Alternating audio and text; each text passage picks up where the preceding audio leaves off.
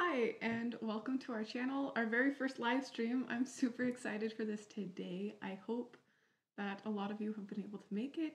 I'm thinking it'll probably take a few minutes for people to trickle in, but I'm basically just gonna get going with this anyway. But let me know if you're here and if you're doing this with me or if you are just watching in the chat. I'd be interested to know. And if I do happen to go too fast for you to keep up, any of you who are making it with me, just let me know also in the chat and I will try to do my best to keep my eye on that, so I will slow down. And yeah, I'm super excited for these. We actually did a trial run yesterday just because I was nervous about our first live stream and they turned out amazingly. So I'm really excited. And without further ado, let's jump into this. So to start with, obviously we're making these gluten-free, and my mom really likes this certain brand of gluten-free flour that I hadn't tried before, and I figured we would give it a go for this because it is a lot less dense than our homemade gluten-free all-purpose flour. Which figures, because my homemade all-purpose flour, I like to focus on getting as many whole grains in there as possible. So I'm using really heavy brown rice flour and oat flour, again made from whole oats, and just trying to pack in as many nutrients and nutrient-dense flours in there as possible, which is a great rule of thumb for things like breads, which I'm more used to, but for things like pastries, we're wanting to have the lightest flour possible so that we can actually give it a chance to have that fluff and that texture that you'd want in a pastry. So I'm going to be using the Great Value all-purpose gluten-free flour, and you'll just add a cup of that to a small mixing bowl, or if you're like me, a medium-sized mixing bowl, because I have a tendency to spill over when I'm mixing, and yeah.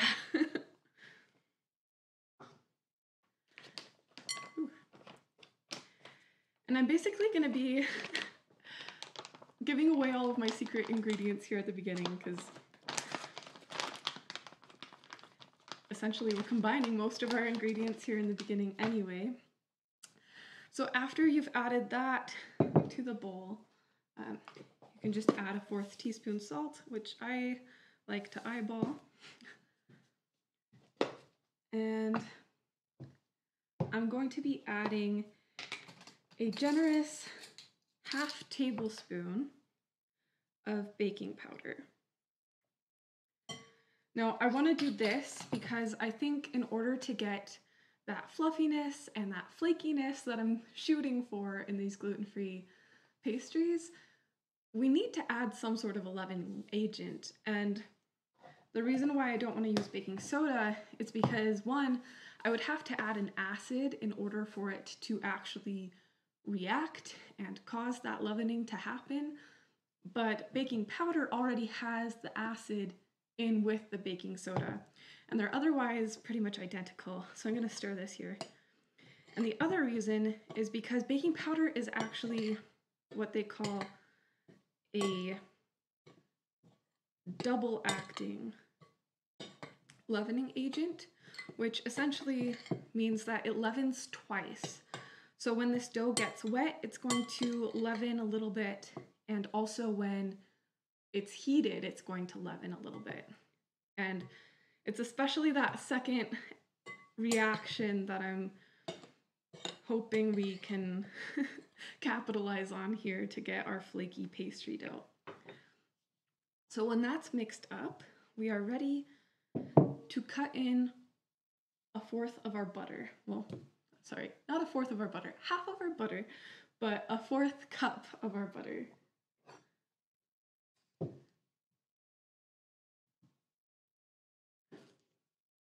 Oops.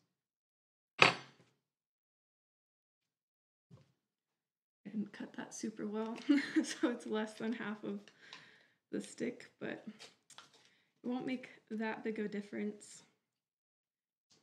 But I'm going to be doing the bigger half, so to speak, in the next portion of our butter because I think that ends up contributing more to the layering effect and that flakiness that we're going for.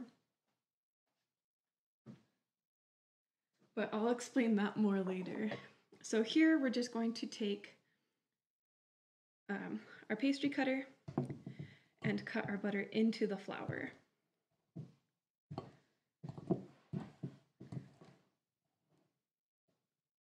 If you're not familiar with pastry making, this is pretty common, but it can be a little weird if you've never done it before.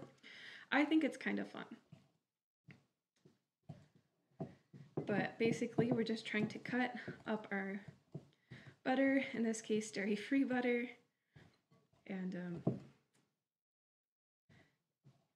basically until it's about the size of like a pea, and we're trying to coat it in all of the flour.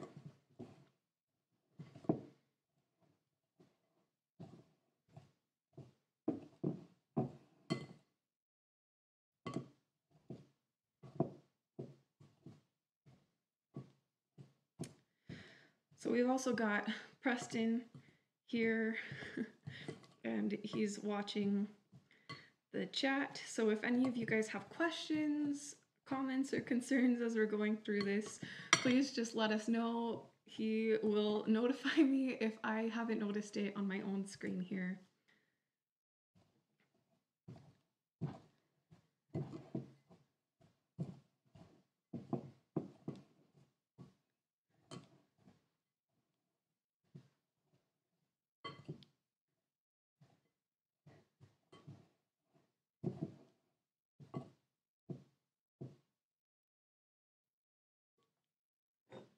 Gonna scrape off some of the butter that's climbed up onto our pastry cutter. That way we can make sure all of it is getting incorporated. When it comes to baking for alternative diets, I am a bit of a nut about trying to make sure that absolutely everything is not wasted. Because as many of you guys have probably already experienced, ingredients for alternative diets just tend to be a lot more expensive. And yeah, either way, I just really like to not waste anything that I'm using.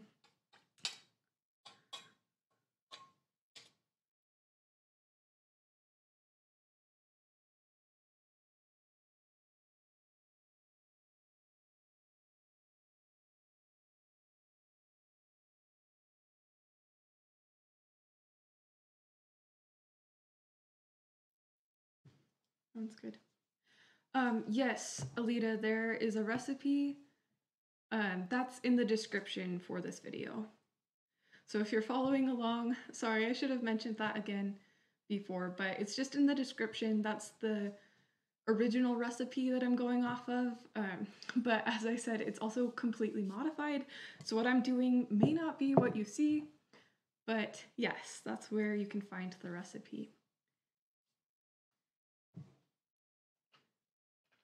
Okay, and now we need ice water, just about 1/4 cup, but we're going to be adding it super slowly so that we don't oversaturate our dough mixture with water, because that will really prevent the leavening action that we're hoping to happen.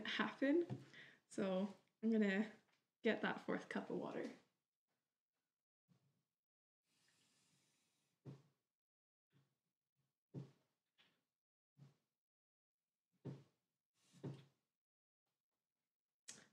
Or approximately 1/4 cup. We'll see here. Yeah, so if you have questions like about this recipe, feel free to ask as we go along, but we'll also have a bit of downtime while this is baking, and I was going to essentially have a Q&A session then, so that if you have other questions related to your specific dietary needs, we can talk about it then.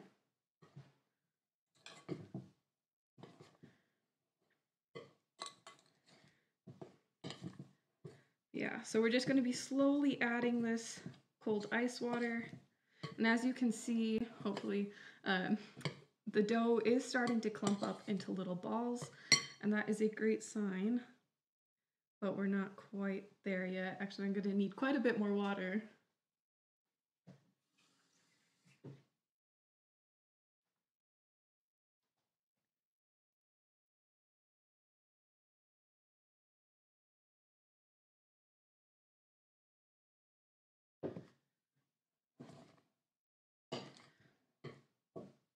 Now, I was able to get some ice in advance, but if you're like us and you don't actually have an ice maker, you can always just use refrigerated water or stick some water in the freezer a little bit in advance, just so that it's nice and cold, because that will help make sure that your butter, or in this case, alternative butter, which has an even lower melting point, it won't make it melt, because we're wanting to keep it as solid as possible.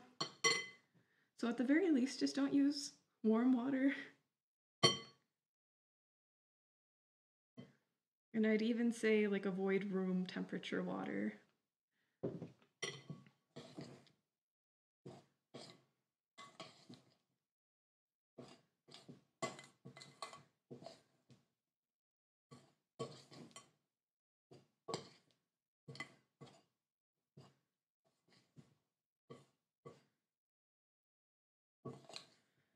And we yet again need more water.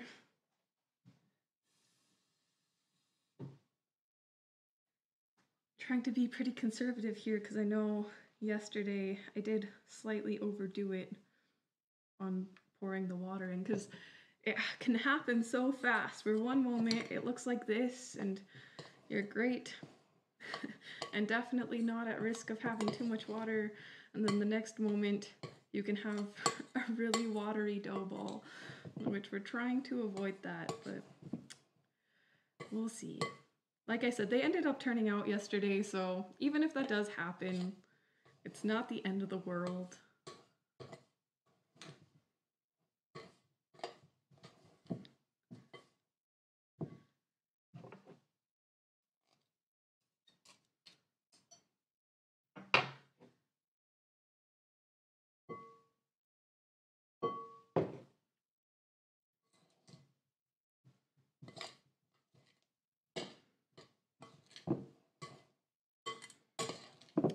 Yeah, this part can definitely be a little slow, especially if you're not doing the recipe with me. So if you do have questions, feel free to leave them in the chat, and I will be able to see them and talk to you as I'm doing this.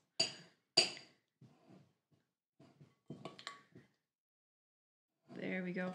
And this is the dough ball that we're looking for. So we can shift gears a little bit and put some flour down onto our rolling surface.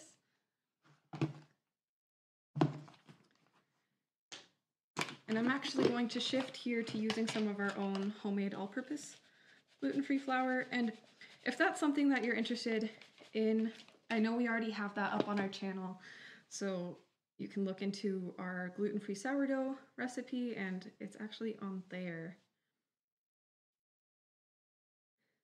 The great thing about making your own too is you can always modify how much xanthan gum you're putting in so that you can have the dough structure that you're looking for.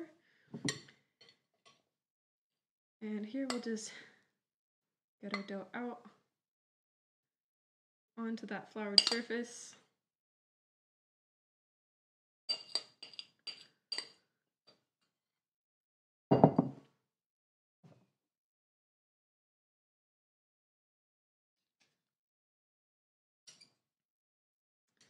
That's great. And if you, I don't know how clearly you'll be able to see our dough, but if yours has chunks of butter in it and it looks kind of disconcerting because you're not used to pastries, or, you know, this is the first time you've made turnovers, I don't expect that many of us make turnovers that frequently, but if you do have chunks of butter, that is perfectly normal and what we're going for, so don't feel like that's bad or weird. Okay, and then we're just gonna roll out our dough. As you can see here, my dough is pretty wet again. This is essentially what it was like yesterday, but It's not the end of the world. Just make sure that your rolling pin has plenty of flour on it, and it'll be good to go.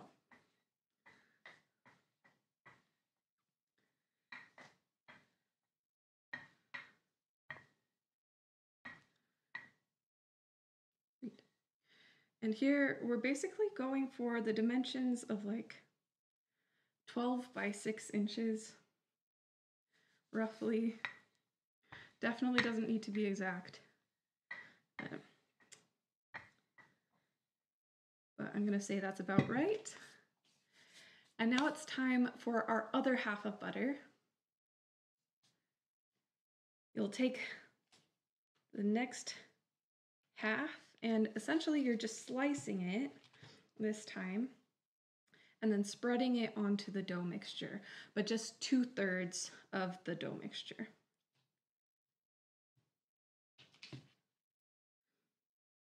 And when I say spreading, I don't mean like try to get the butter into the dough really well. If it's just like let it rest on the surface, and that is perfectly fine.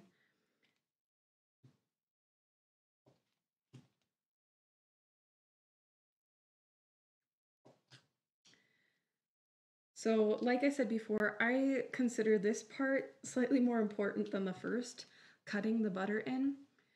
And this is because, I don't know if it's just me or if you guys will feel the same way, but whenever I have a pastry, like, and the flakes happen in layers, it just feels more like a pastry, and that happens because of this process, where you're spreading the butter out onto your dough, and then we'll end up folding it and rolling it out, and that just makes the butter in nice fine layers into your dough.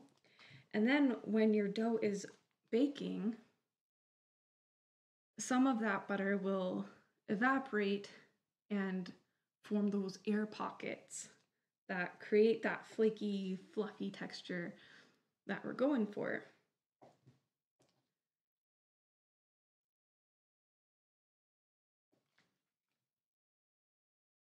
So this is quite a crucial step in our flaky challenge for this.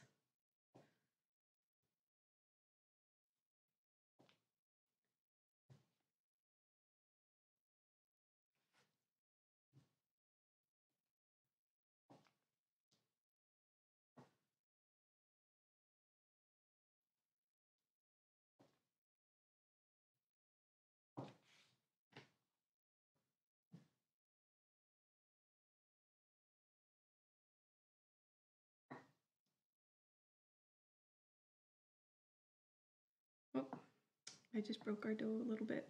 Yeah, so try not to do what I just did, where I was trying too hard to like flatten the butter. If it's not flat, it's really not that big of a deal. Like I said, we're going to be rolling it out anyway, so I don't know why I tried to do that. I was on autopilot, but yeah, you don't want to break it into your dough.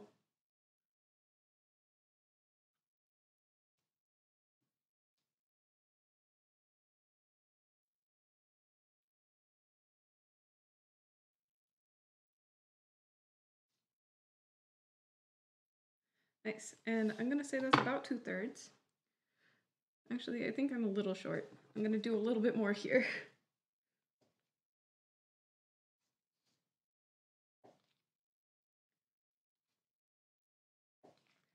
Yes, if any of you are doing this with me and it's super new, so you may need more time, just let me know in the chat so I can slow down a little bit. But here, we're just going to fold over the third of dough that wasn't buttered, and then we'll fold over the part that, yeah, like that. Perfect. And now mine is actually sticking quite a bit to our counter space. So I'm just going to carefully try to unstick it.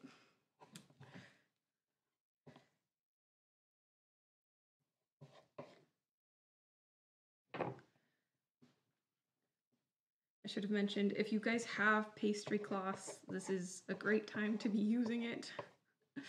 I just don't have one.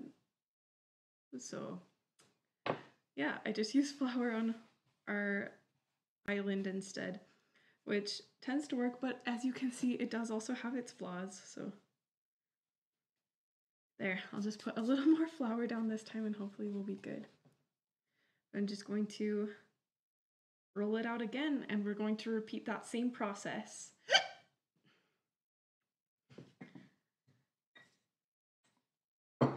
Surprised I hadn't hiccuped yet.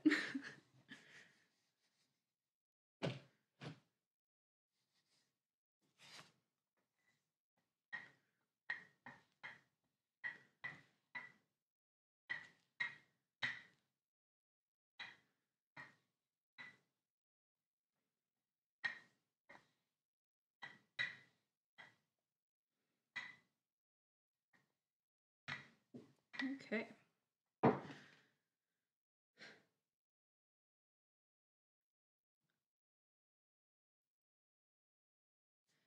And like I said, same process, so we're just going to be slicing the butter again onto 2/3 of our dough. So exciting.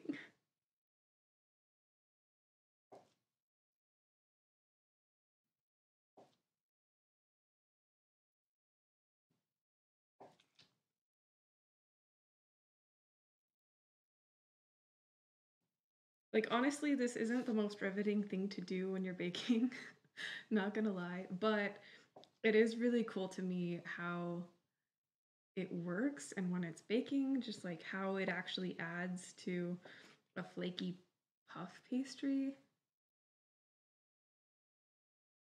So definitely worth the effort.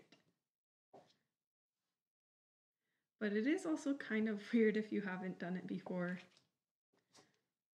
Or if you don't understand why you're doing it, then it can just feel tedious. But I explained it to you guys, so you're already a leg up on other people.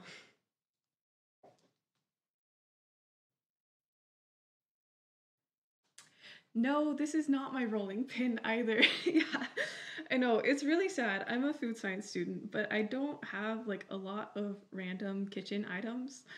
And I forget that I don't have them because I rarely make the same thing twice at like a frequent enough pace for me to remember that I don't have said thing. So this is totally my neighbor's rolling pin and my neighbor's pastry cutter and my neighbor's ice. But that isn't like a kitchen item like the other ones. So I feel less bad. It's just our freezer's lack of an ice maker. But yeah. I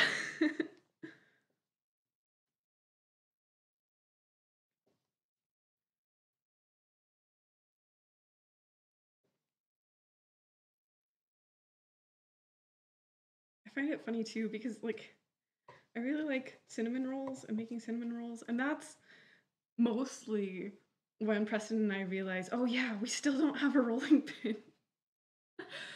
But at that point, when I've determined that I want to make something, I'm so far set in like the actual making it that I have to borrow at that point because like otherwise your dough is gonna rise too much and you know you're gonna have problems with your actual recipe that you started. So here I only covered about half of our dough this time. That is totally fine if you're in the same boat. Essentially, we're just going to fold it again. And I'm actually going to fold it into quarters like this. And then I'm going to stick it into the same bowl we were just mixing in and stick it in the fridge for 20 minutes.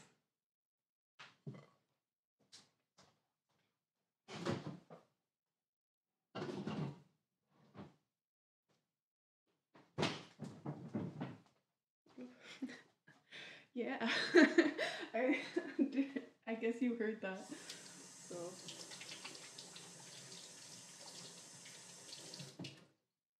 something definitely fell in our fridge when I put that in there. Well, when I closed the door, so oops.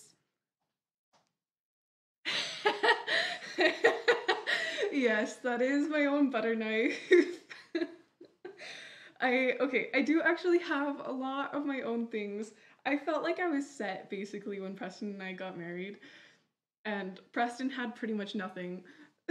But yeah. Oh yeah. Nope, I definitely don't have my own rolling pin. Yeah.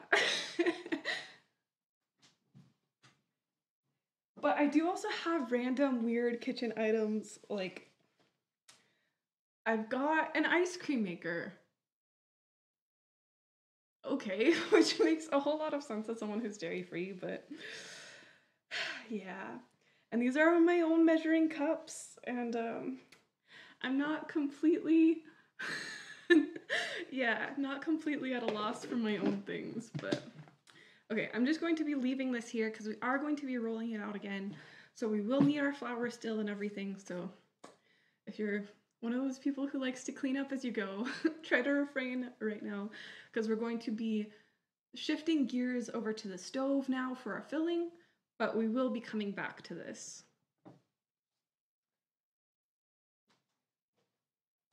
Okay. Just let me know if I'm good.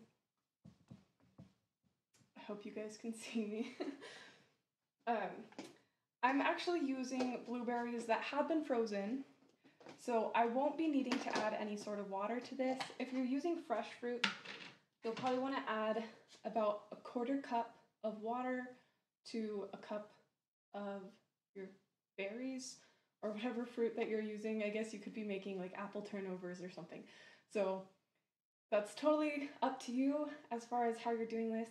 I find that the less liquid you add, because liquid seeps from the fruit as well, the less liquid you add, the less liquid you'll end up having spilling over in your turnovers, which I prefer because then you don't have, you have less of a mess when you're done making the turnovers, but also it's like, I don't know, I like biting into a turnover that has like whole pieces of fruit in it more than like a liquidy mess, so to speak. So I'm going to not actually add any extra water here, but that's up to you. I also need my soap.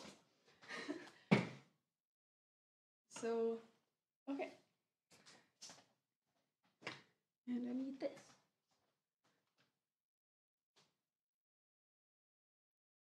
So to start with, I'm just putting a 1/2 cup of the berries in a small saucepan, and then I'm going to be not bashing them, mashing them with the back of my spoon and letting that essentially simmer for a little bit. So I'll bring it up to a boil and then let it simmer for about 2 minutes.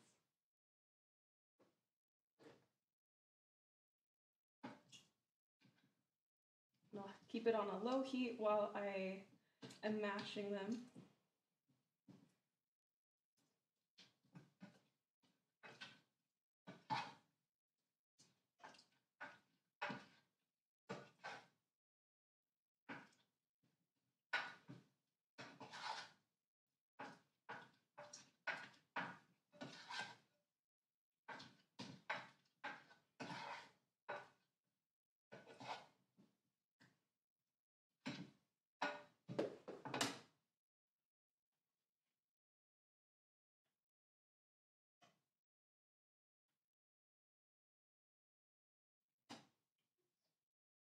There we go. That was a bit of a mess, but I wanted to add some of the liquid from when they thawed into here because it does just need a little more liquid.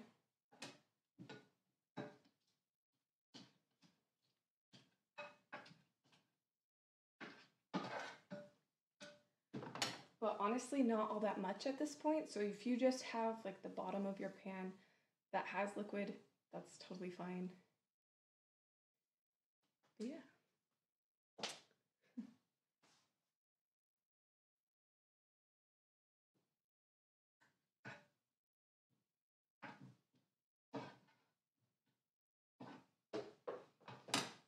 I think it would probably probably be good to show them the consistency.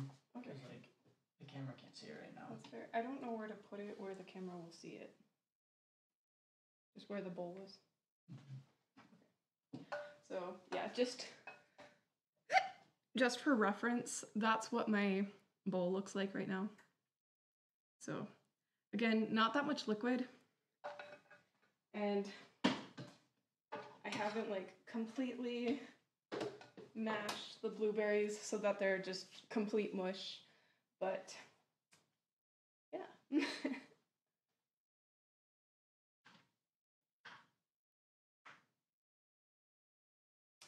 If you guys are making different kinds of turnovers, go ahead and let me know what you're making. I'd be interested in knowing, especially since at this point it's kind of a bit of a waiting game.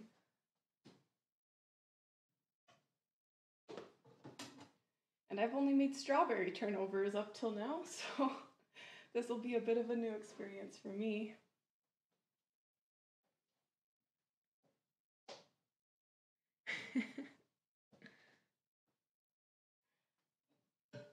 You guys are too sweet.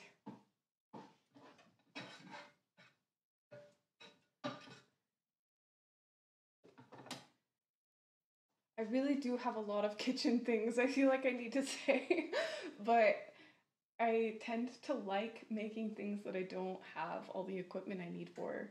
And I don't know why it is that I end up doing that, but I really do have a lot of random things that most people don't even have because it doesn't really make sense.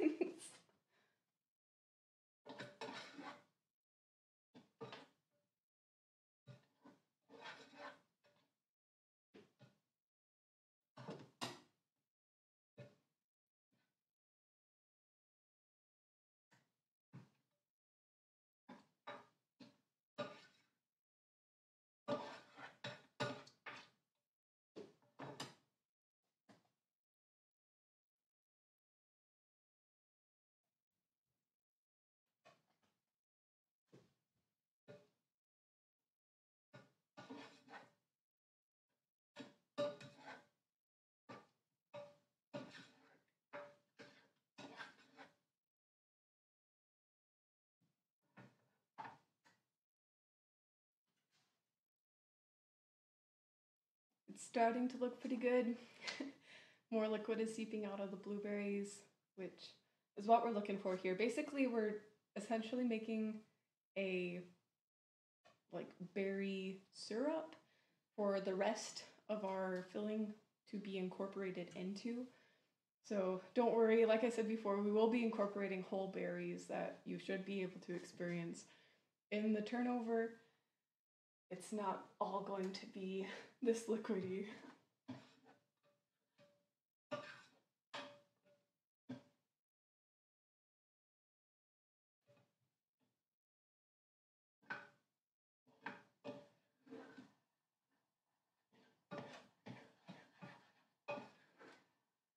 And ours just started boiling super fast.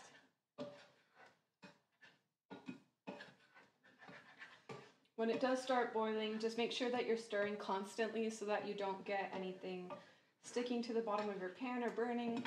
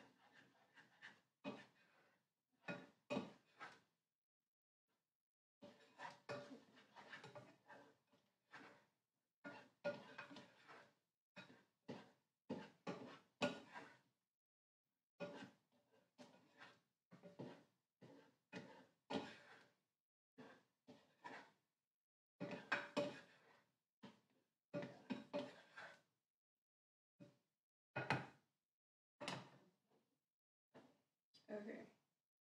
And then now we're ready to add our sugar.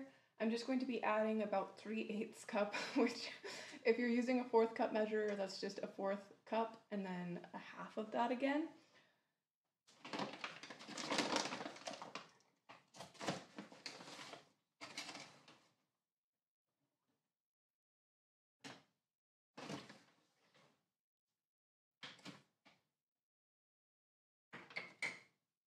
And then you can stir that in.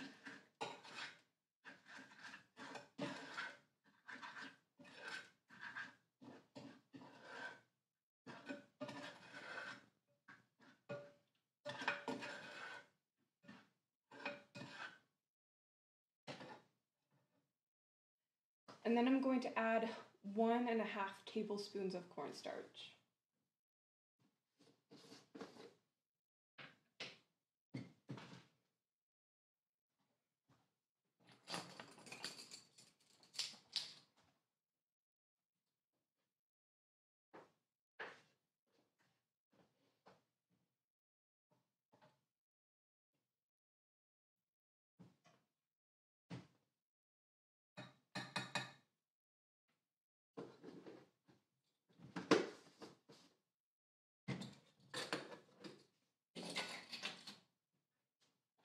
And again, you can go ahead and stir that in.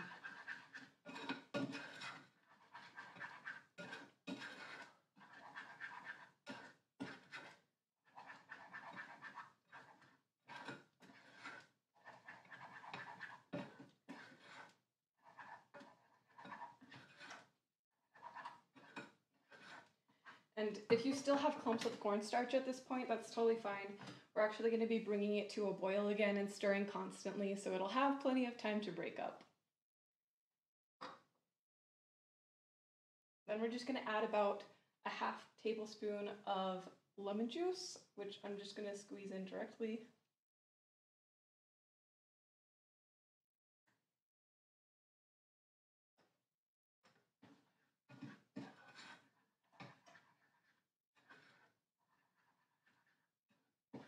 Okay. And then just a pinch of salt.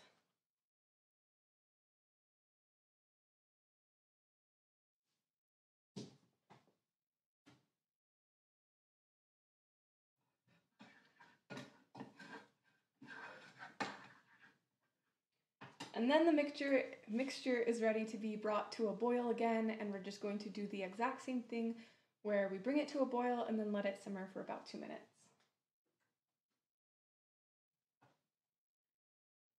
And with this one, you'll want to be stirring it constantly.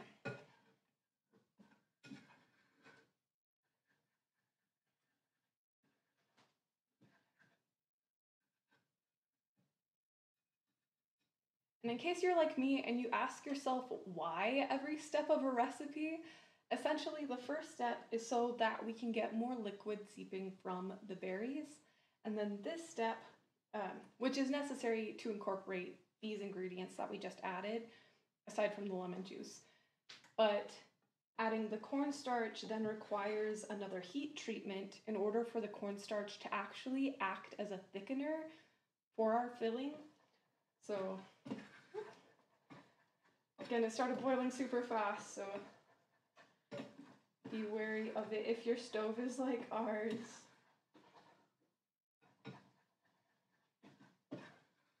Yeah, again, just stir constantly here, that way you don't risk burning and getting anything stuck to the bottom of your saucepan.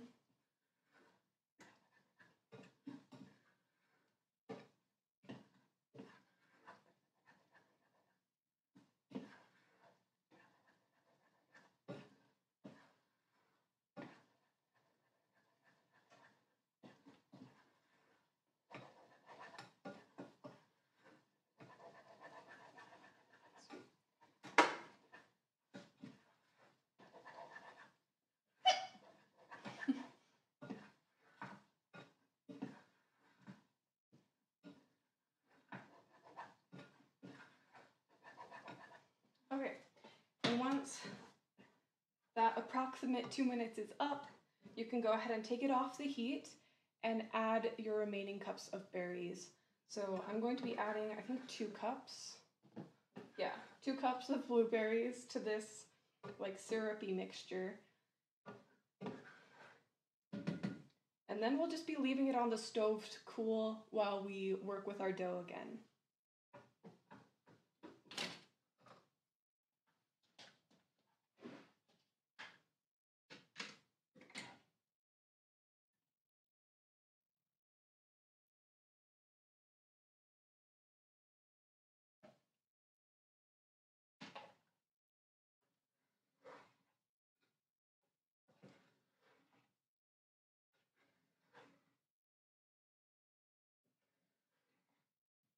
Beautiful. Honestly, that looks so delicious. It makes me want to eat something like waffles and just like put it on there. Okay. So now it is time. I didn't have my eye on the timer when we were done with the dough, but I believe we're good to go, so we can get our dough back out from the fridge. And this time you'll want to make sure that you have some sort of egg wash. So if you have any sort of egg allergy that you're working around, things that you can use instead would be like aquafaba or even maple syrup or honey, which you won't necessarily have to use the same exact way we're going to use our egg wash here, because it won't add all of the same properties as the egg itself, where it gets that like shiny browning effect on the outside of the turnovers. But the main goal there with the egg wash is really to seal the turnovers, so it's not the end of the world if you don't have that shining browning effect as well. Though if that is what you're going for, you can add some sort of protein like milk and just like wash the outside with milk to have it brown. Because, yeah, it's a Maillard browning reaction, in case you guys were wondering. Yeah, I'm just going to put a little more flour down and then grab my dough.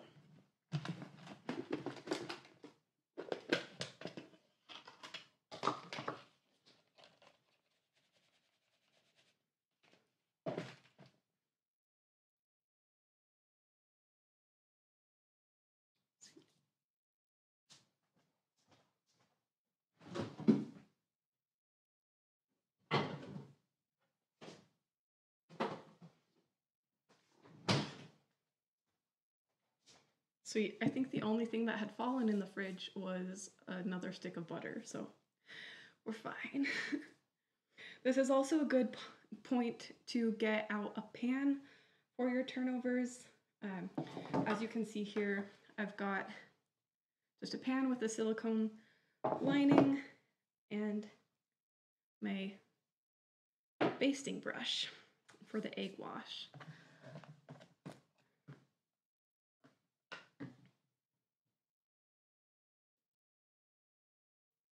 The basting brush is another one of those things where I feel like it doesn't really make sense for me to have, especially since I don't have like a rolling pin of my own. But that's beside the point. I just find it a little funny, especially since we had a bit of a dialogue going there about what I don't have. Okay, so here, in case you were worried about how we didn't roll out our butter before, now is the time that we're going to do that.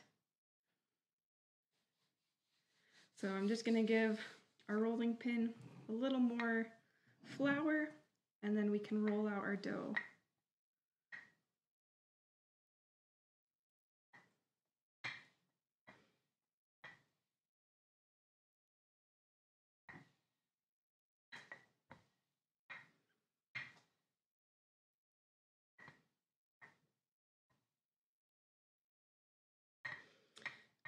And at this point, it's best to get it as close to a square as possible. And then we'll just be cutting the edges so that, well, trimming the edges really, so that we have a slightly better square.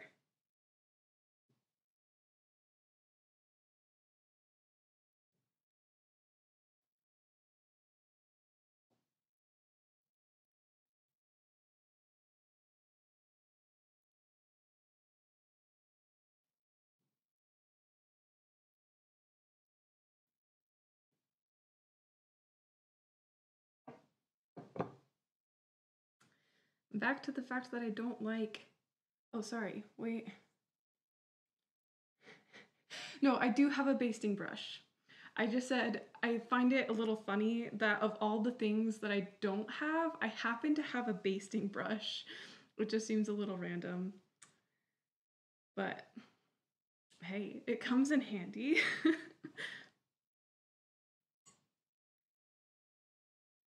Yeah, so all of these scraps I'm just collecting into their own pile. That way we can roll it out again because more turnovers.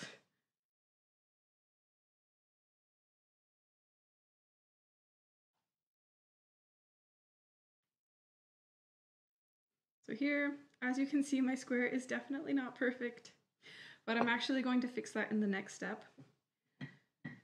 So depending on the size that you're wanting to go for, you can cut, say, this into additional squares and then fold those squares into triangles for your turnovers. That's perfectly fine. And that's what I normally do actually, but I'm wanting to leave this a bit thicker so that we can keep as many layers as possible. So I'm actually just going to cut this square across into 2 triangles because I felt like my squares personally were just too small and I'm not planning on making many turnovers here. So basically, let's see, this is about a 1/2 centimeter thick, which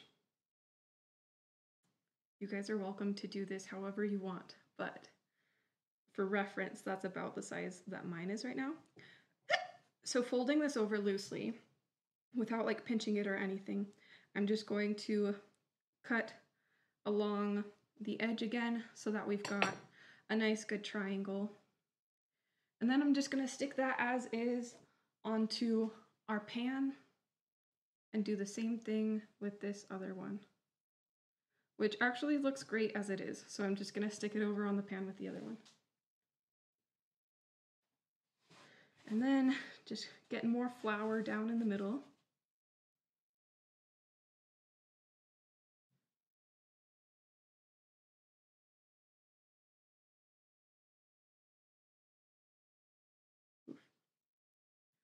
Now we can do the rest of our dough.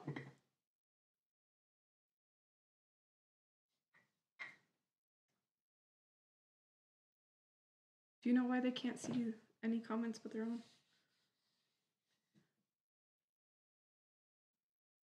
That's a great question. I have no idea. Can they see both Marion and Alita's comments? That's a good question. Alita and Marin have so far been the only ones commenting, so if you can see each other's comments, then you can actually see everyone's.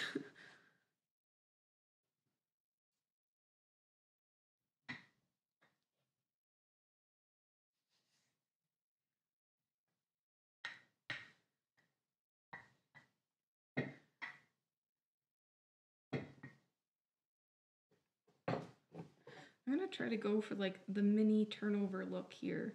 So I'm actually going to intentionally cut a pretty small square here, just because I think it's gonna be cute.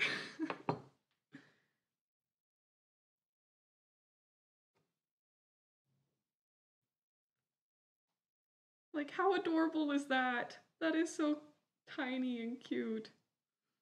Like, I'm so excited.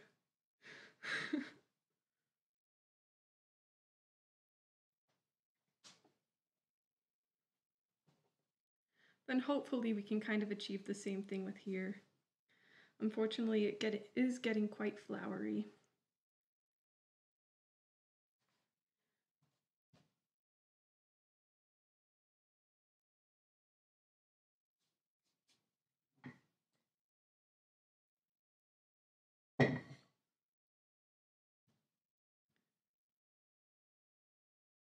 That is really weird. I assumed that everyone would be able to see everyone's comments. So I promise we don't have that feature like disabled or anything. And this is just going to be like a little dome turnover. At least that's what I'm going for. Okay. At this point, I'm just going to get all this flour and dough off my hands. And then we're good to bring our filling over here and start on our egg washing process.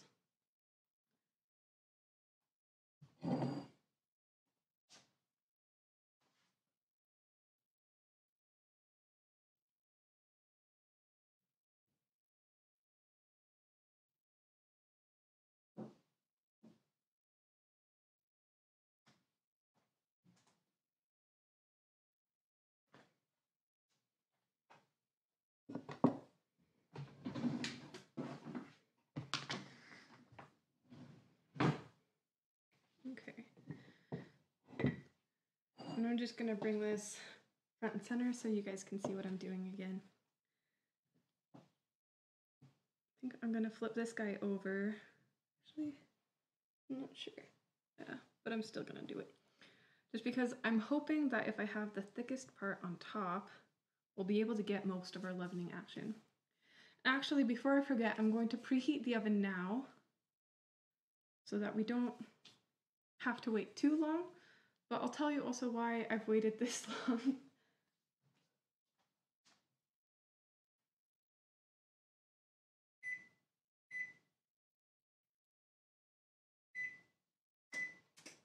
And sorry, I should have mentioned we have to preheat to 450, so it is going to take at least our oven a little while, but I intentionally waited, that way we could stick our turnovers in before it actually comes to full temperature, because I'm hoping that by doing that, we will be able to get more of our leavening action going. And that's what this challenge is all about, right? Trying to get as much of that flaky layering going. So hopefully that will work for us. It seemed to yesterday, so I have high hopes. But yeah, if you haven't done an egg wash before, we're essentially just painting the egg onto the turnover. And right now I'm doing the inside surface. And then as soon as that whole surface is done, you can stick your filling into the middle.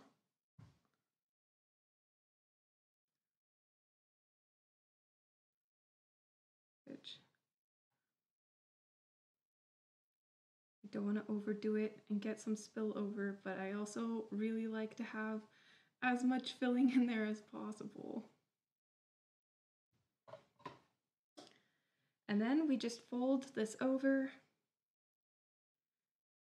and then we grab a fork and you can just pinch down those sides.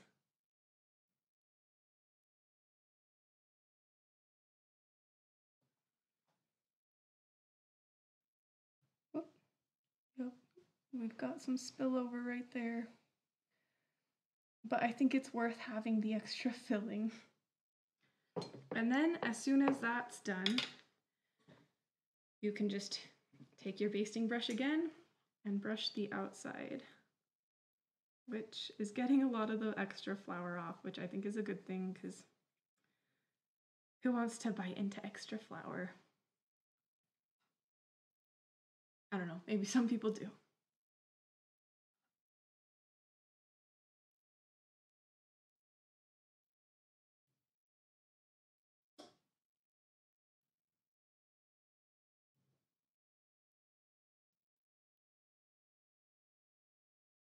So to answer Marin's question from earlier about the comments, I switched over to my account and pulled up the stream, and I could see all of their comments on mine. So I have no idea what's going on. Weird. Oh no! Well, that's not supposed to happen. If you guys were able to see that, the dough just completely split where I had turned the triangle over. This should hopefully remedy that, because the egg, after all, is a binding agent.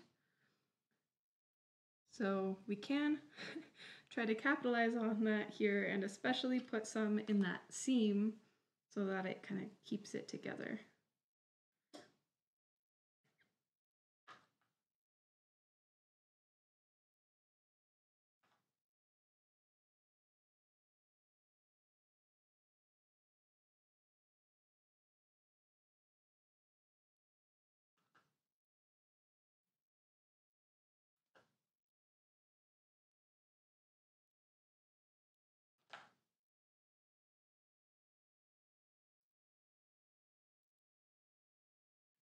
I guess I also didn't explain how to make an egg wash. I had already done this previously, and this might, yeah. Oh, essentially you can just take an egg and beat it, and that's really all you need to do to have your very own egg wash.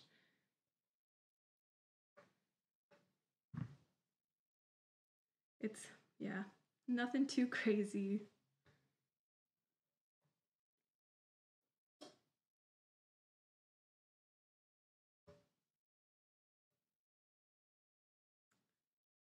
Get more whole berries. I'm a huge fan of berries, really of any kind.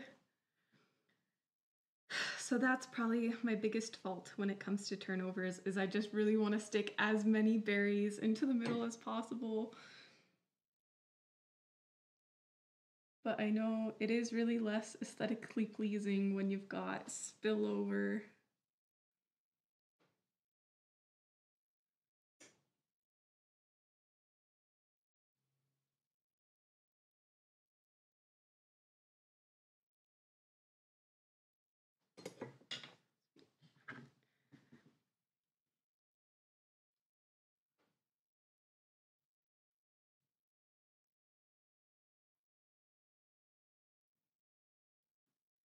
Yeah, so even if you're not gluten-free or dairy-free and you're just watching, this is definitely a recipe that I recommend trying because it's so good. So even if you do use the original with wheat flour or butter, like, it's totally fine and will still work for you.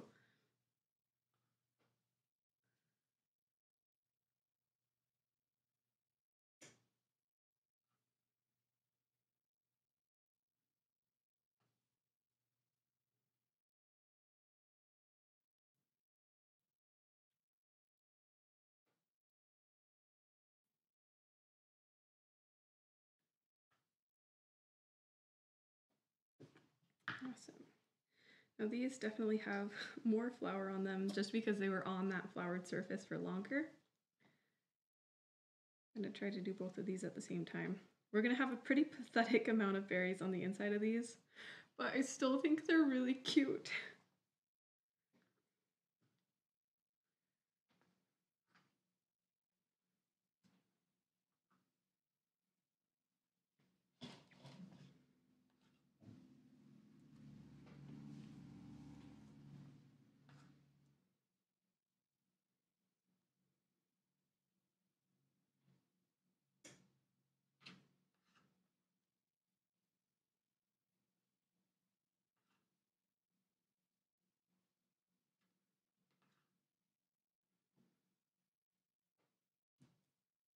Speaking of food being cute though, do you guys feel like that's something that's important for food?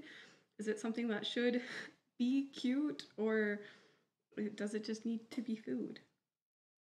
Curious as to what your opinions are.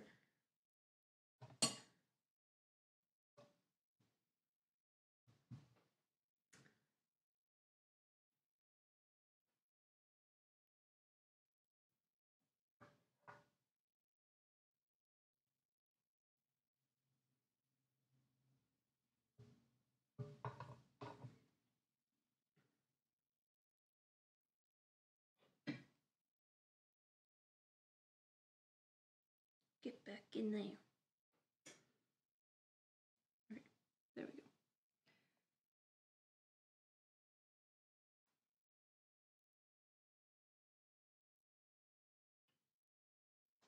Oh no, It split. So if it does split like that, oh, I totally did put too many berries in there. Didn't think that was possible because I didn't want it to be possible. Okay. Well, this one's going to turn out definitely less prettily, which is sad because it was going to be adorable. But that's my bad for trying to stuff too many blueberries in there. And before the same thing happens with this one, I'm going to go ahead and remove at least one, and hopefully that's all I'll need to. Of course, I have blueberry fingers now, so I also made that one look less great by pinching it, but oh well, it's the big ones that I'm caring about right now.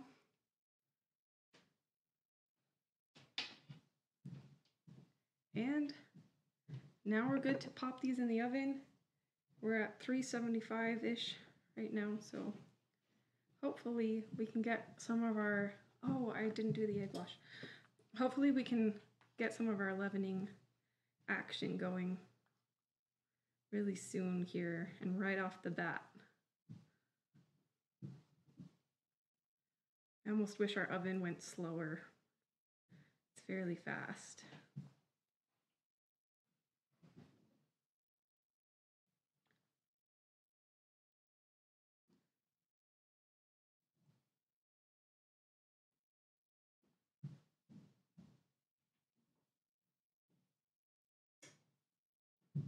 Okay.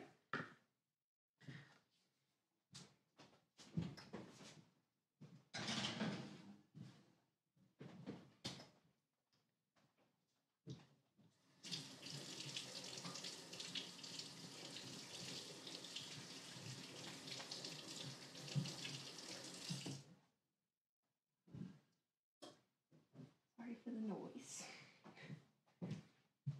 Great. And this is the longer waiting period because really we just need them to bake at this point. So yes, cute food does taste better. Okay, thank you. I think a lot of food like is an experience, and it comes down to like also enjoying it. Like you eat it with your eyes before you actually eat it. So I do think it's important that food looks good. I am unfortunately not actually that great at making food look good. As you'll probably see with these, like they probably won't look like the best turnovers you've ever seen, but especially because I try to overstuff them with blueberries, but you know, I do think it is better when food is cute. Hi, Nathaniel. Oh, sweet.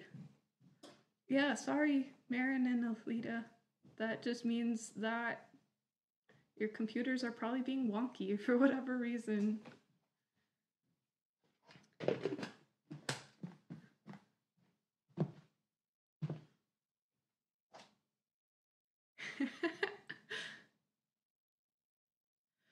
I agree. Yummy food is wonderful, but I do think, like, yummy food in and of itself, of course, is its own virtue, but I do think it just makes it a little bit better when it's also really aesthetically pleasing.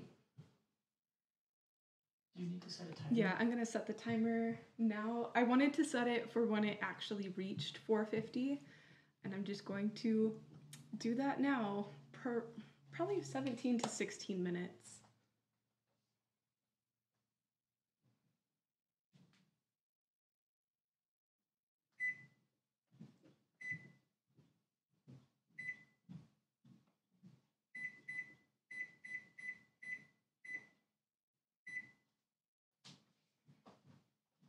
I went with 17.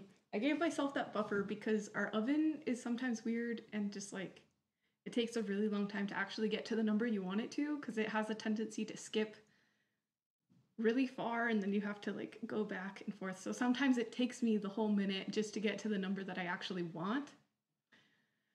Oven problems. But at this point, you guys are all free to start cleaning up your mess if you were making your turnovers along with me. And of course, this is the start of our Q&A. So if you have questions just for me or about baking or alternative diet planning, like anything, come at me.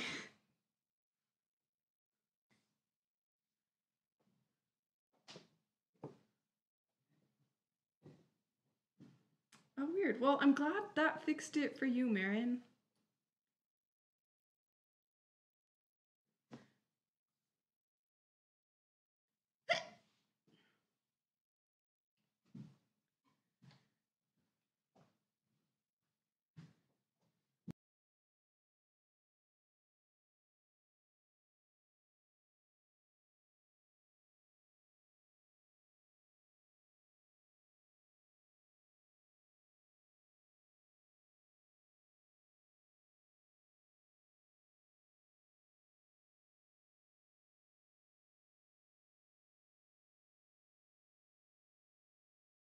Olivia Jackson said, this is a random, not important question, but have you ever considered just calling your live streams alternate live?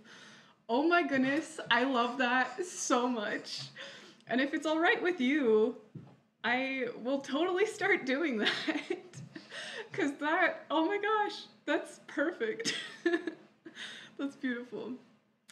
And yeah, it doesn't matter if your questions are important or not, honestly. Like, you can ask me anything.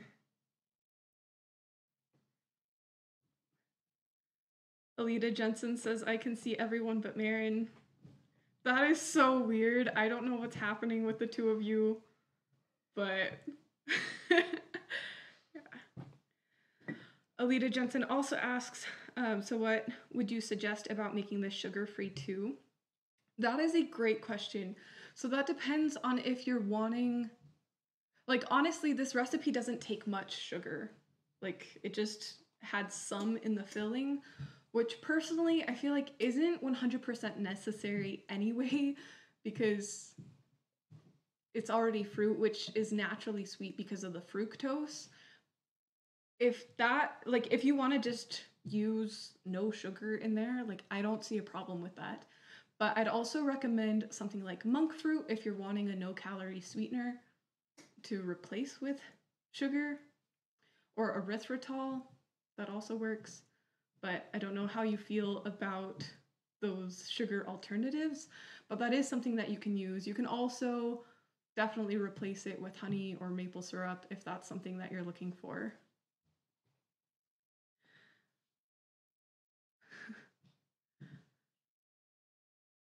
Okay. Nathaniel Jackson, I feel like sugar-free turnovers just sound disappointing. Well, yeah, you're all entitled to your opinions, I guess. And, like, I mean, it is a dessert, so live up if you can, but honestly, all the more power to you if you're taking sugar out of your diet, or if you're going on, like, if you're trying to, like, sugar addiction, I feel like is a very real thing. And I have definitely been prone to my kicks of needing sugar to an unhealthy degree. And if that's you and you're trying to kick it, then, like, all the more power to you. And you can definitely just replace your sugar with something else until you get over that. Or never if you don't want to.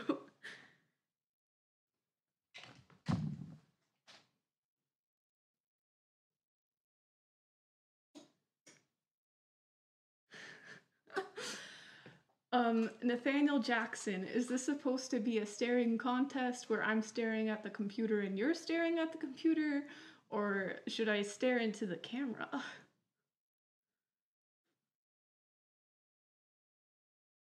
Yeah, sorry about the video. I think our camera died.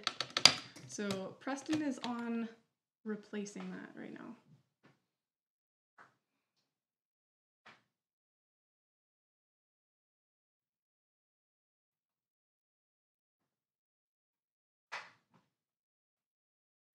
Alita Jensen, Nathaniel, I will be sure to serve sugar-free turnovers the next time you come. And honestly, I'm 100% certain he will enjoy them. So it's his own bias that's getting in his way.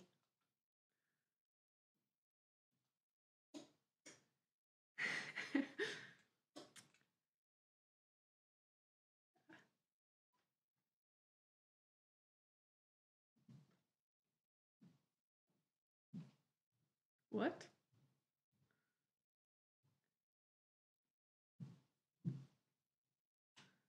I don't know what happened, but this doesn't actually work with the HDMI cord. It just shows the other videos and photos that are on it. Well, we shouldn't really need it. Is that one on me now? Yeah. Sorry for the video technical difficulties. The camera we were rolling on before just died, and we tried using, like, we had a backup camera just in case that happened, where we thought the same HDMI cord would work, so we were just gonna like swap them out real fast. That, however, didn't work, so sorry you guys. Don't know what happened there, but hopefully you guys are back to seeing me like normal. Hopefully.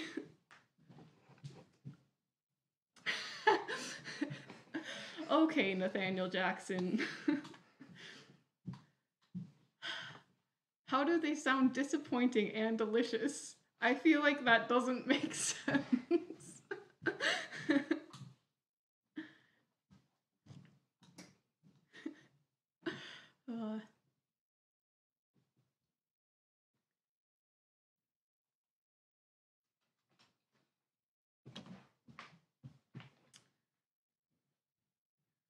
Yeah, also let me know if you're liking this live stream format or if you prefer us just to upload recipe videos that we've already filmed in advance, because it's definitely a different format for us too and requires a lot of different, well, just like planning in general and just different equipment setup and everything. So I'm interested in hearing what you prefer.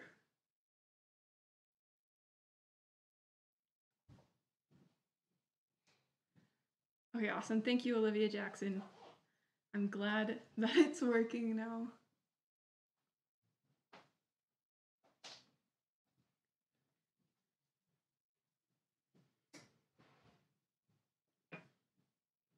But yeah, and just so you guys know, we actually do also have our next live stream scheduled, which will be a chocolate caramel thumbprint cookie.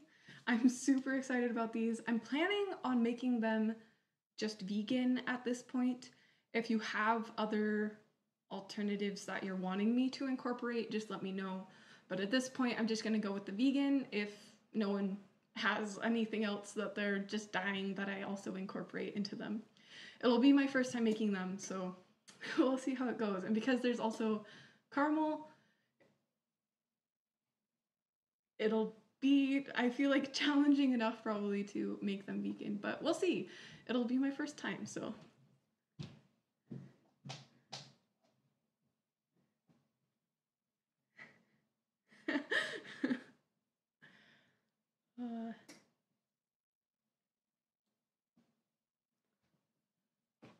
You guys are great. I'm loving the chat.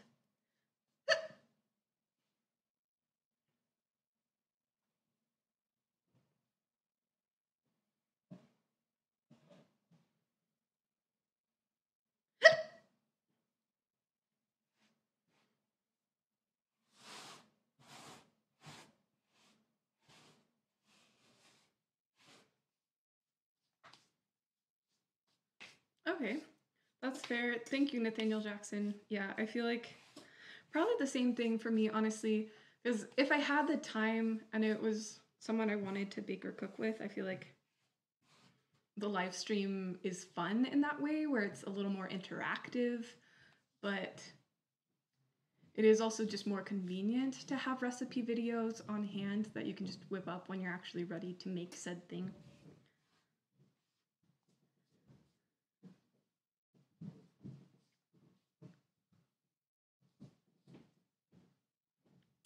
That is a great, wait, I think I might have skipped things. Fair enough. Maren Jensen, semi-frequent. They won't be as frequent as our normal videos, but we are planning on doing them every other week. Well, not even quite. Basically, every second and fourth Sunday is what we're planning on for our live streams. So, yeah, months that have more Sundays will just drop that extra Sunday. So it'll be roughly every other week.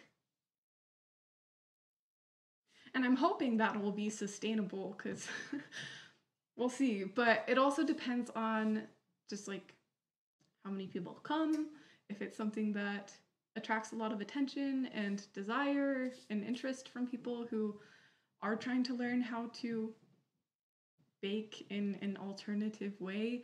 But we'll see. My plan right now is to commit to doing it for the next 3 months. And then we can assess from there whether it's worth continuing at that pace or what changes we need to make.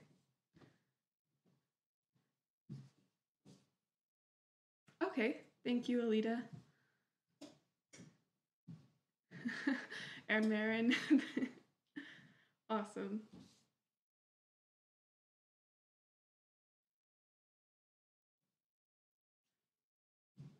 Okay, so we've got about 5 minutes left on our timer. And like it's not actually the best to add the icing when your turnovers are hot, but I'm just going to make the icing now so you guys can see what I'm doing to make it. Of course, you guys can make a different icing that you want. Preston really enjoys like brown butter frosting, so that's actually what we ended up doing yesterday for them. And I was concerned that they wouldn't look that great on the turnovers just because with my alternative butter, they have beta carotene in it, which is the coloring agent, which just makes it yellow.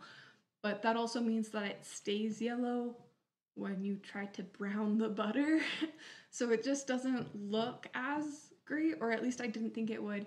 It ended up looking not that bad on the turnovers, but I'm still just going to do like a plant milk and icing sugar. Did I just Canadian that? Oh my gosh, what is it called? Oh no, powdered sugar. Thank you. Oh my goodness, I've been living here too long apparently. I'm just gonna use plant milk and icing sugar. Oh my gosh, I did it again. Powdered sugar. You guys.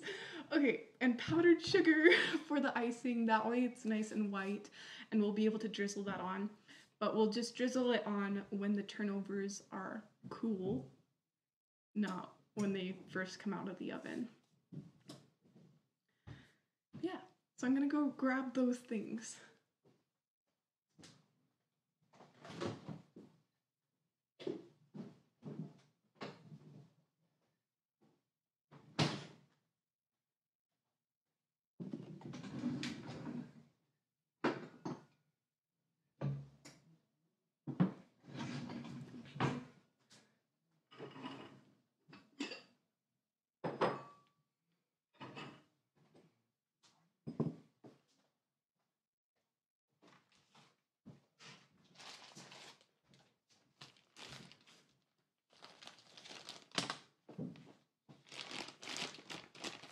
I can't believe I said icing sugar 2 times in a row.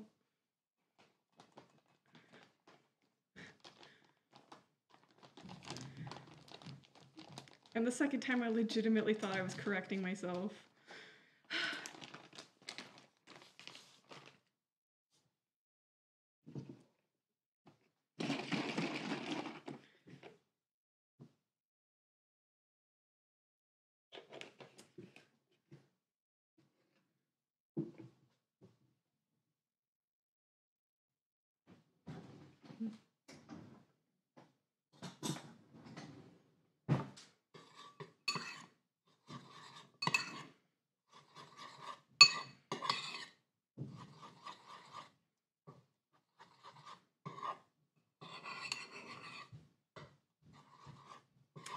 Olivia Jackson asked, do I post the recipes I'll be making in a live stream somewhere beforehand, like a community post or something. That way anyone who wants to bake along can be prepared. Yes, so I put it in the description, which I realized because this is the first one that's not super clear, but you can expect if I have a live stream coming up ahead, you will find the recipe in the description for that live stream.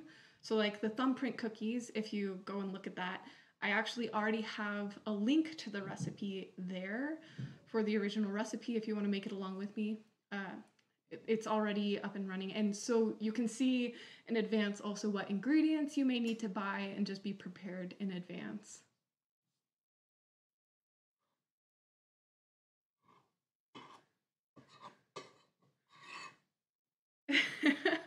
Marion Jensen, I'm not exactly sure what you're referring to as far as the deja vu. If it was me saying icing sugar twice in a row, legitimately thinking I was correcting myself. Yeah, me too. Like, that was really bizarre.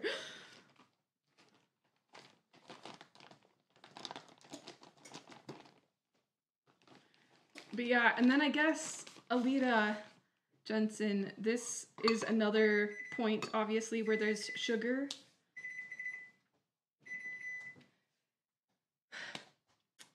And this one is a little bit harder to get around because powdered sugar is pretty unique, but I'm sure we can still find something else. Let me get the turnovers out.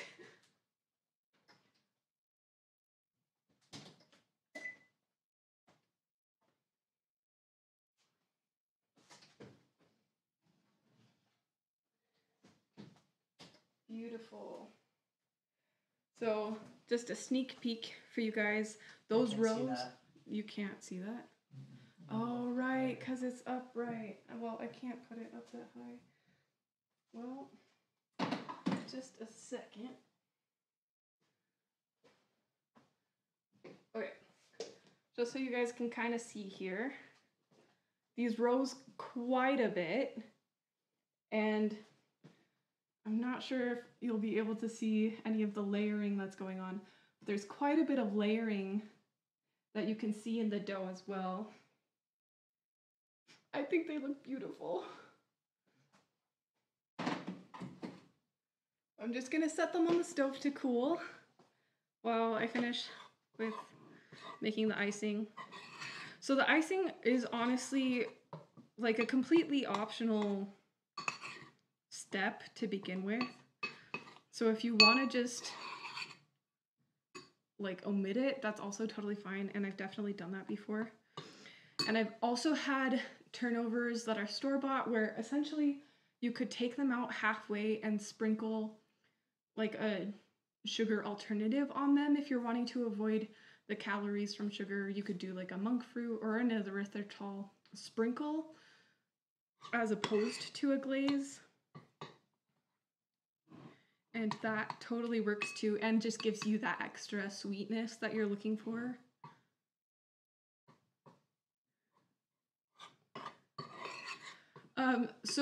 Okay, Alita Jensen, a vegan caramel glaze that you're going to create, perhaps. So the thumbprints, it's not actually a glaze, like it is a caramel drop, essentially, that goes into the middle. So it's probably a bit, sorry, goes into the middle of the cookie. I should finish my sentences. But that might be a little too thick for the turnovers, but we'll see, because I haven't made it yet. So maybe that could totally be something that will work for this too. I guess we'll just have to wait and see. Nathaniel Jackson, do you make community posts pretty frequently, like the survey question things? I know there was a period in time where it would really boost your channel in the algorithm. That is another great question. Unfortunately, I don't actually have access to community posts until I'm monetized, which means we'll need 1,000 subscribers and 4,000 watch hours before I'll even have access to that feature. So unfortunately, no, and I just have to communicate with you guys through my descriptions, which is pretty unfortunate and not all that convenient either. But as long as you guys are aware of that, then we're good.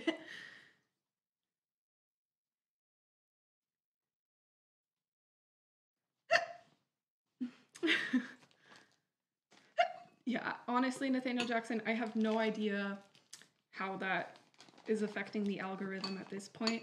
I think it's still obviously beneficial to channels when they have like a good, strong interaction with their community. But, and like that definitely helps if you can actually directly speak to or survey your subscribers. But unfortunately, it's not something we can play with yet.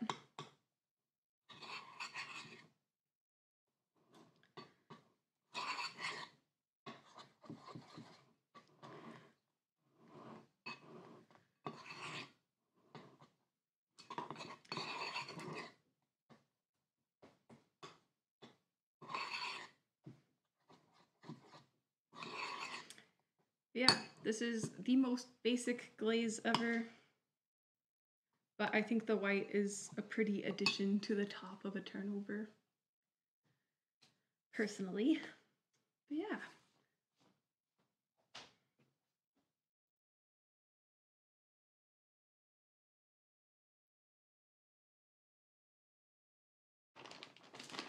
Do you guys have any last questions for me about alternative baking or really anything else? It's totally fine if it's a random question.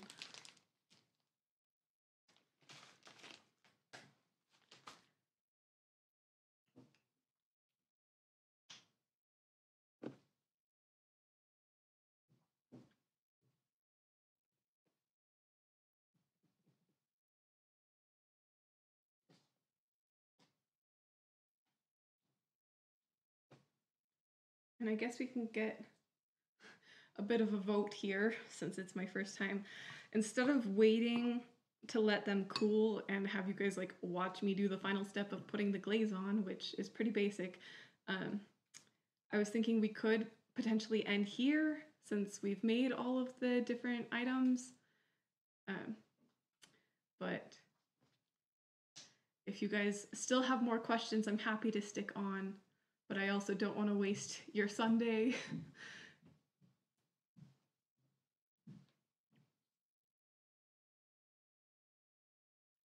But I do also really appreciate you guys being here for our very first live stream. It's been really helpful to actually have an audience to interact with and feel like I'm not doing this for no one. So thank you so much for coming.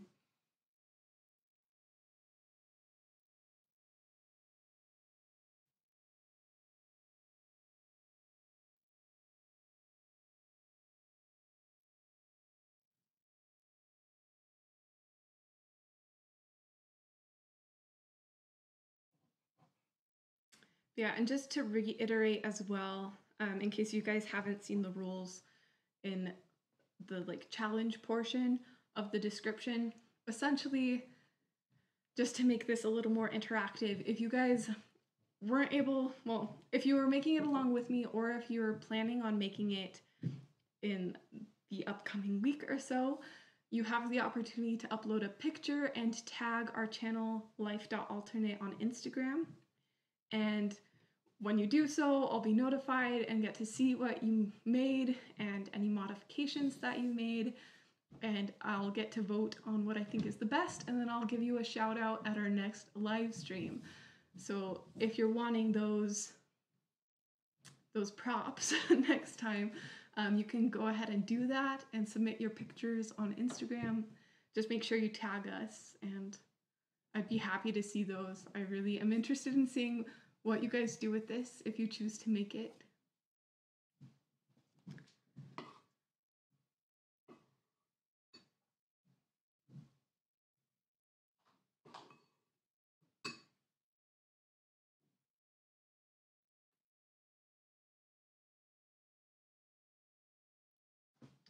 Yeah, if you guys also have opinions on what times would be best for the live stream, if you like another day or just another time on Sunday, also please let us know just real quick in the chat, because we'd like to be able to do this when it's convenient for you as well. So We just chose Sundays at 3 because it worked for us.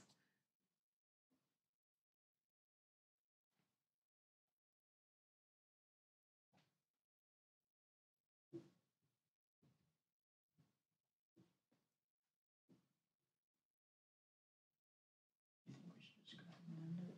I guess so. Do you want to make a closing statement or should I just? So we're not seeing anything new in the chat, so we're just gonna end this. Thank you guys so much for coming. I really appreciate it, especially because I was kind of nervous going into this.